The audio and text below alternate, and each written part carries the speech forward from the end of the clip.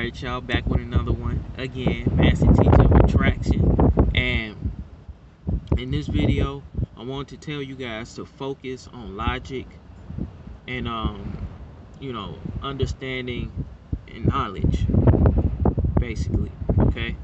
And to stay away from a false reality, okay? Because if y'all haven't noticed, most of the stuff that's going on right now is false. It's a false reality.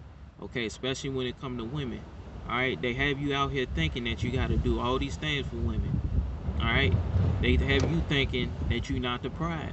All right, when you the one that got the mind and the body to go out here and get it, to withstand all those hardships and still have the wherewithal and the testosterone, the masculine energy to go ahead and wear through that and make it happen.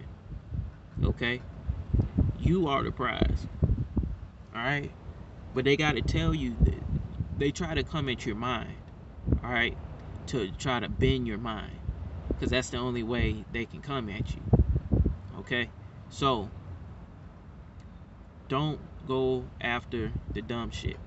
You need to stay logical with your time. You need to stay logical with your goals. Like, my goal is this YouTube channel. My goal is my podcast. So what do? I look at the averages, the law of averages for the channels that are successful.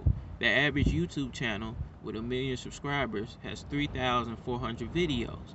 All right, so when I look at my videos, I'm only at 400. Okay, and we've been grinding, so we almost finished to hit 500 within what, a week. Okay, starting from 400. So that lets me know, okay, I got work to do. Alright, so even if I see a whole bunch of videos that only have 2 views, I don't quit, because I have a long-term logical goal. Alright, but if I was in my emotions and I wasn't logical, I would quit after 20 videos, because I'm like, man, this ain't doing nothing. Alright, so you have to stay logical with everything that you're doing. Alright, again, when it comes to women, you know you shouldn't be going out on dates. You know you shouldn't be just out here focused on chasing women to get women. All right? You need to be focused on yourself, your nutrition, working out to keep your body, in a good, active, ready to go state, and it's healthy. Okay? And with the nutrition, you're able to produce hormones that keep your body together and that appeal to women, the opposite sex, which is women. All right, which y'all, everybody calls it pheromones.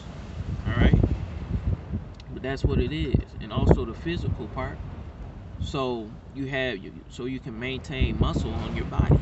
Okay, because masculine energy works through action. Lifting weights, resistance training is a part of action. Okay, it builds and maintains the muscle along with your nutrition.